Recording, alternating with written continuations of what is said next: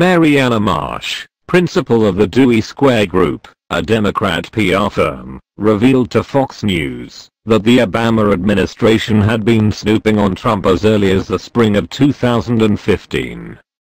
This was the same time that Trump announced his candidacy for president. Ann Marsh, fact, the investigation of Trump, his associates and their relationship with Russia started in the spring of 2015. That is a fact. That is widely known. She joins the likes Evelyn Farkas, another Obama admin insider, who admitted to MSNBC that she helped Barack Obama spy on Trump before he left office. America was shocked to hear that the FBI was investigating the Trump campaign since July of 2016. Particularly because Obama and his administration didn't speak about the issue until very late in the election.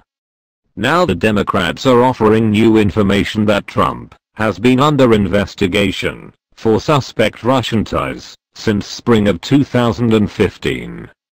That's amazingly odd considering that Trump announced his candidacy in June of 2015.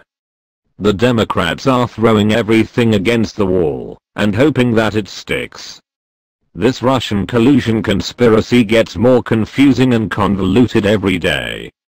There is no evidence of Marsh's statements are true, then it actually calls into question the testimony of James Comey to the House Intel Committee.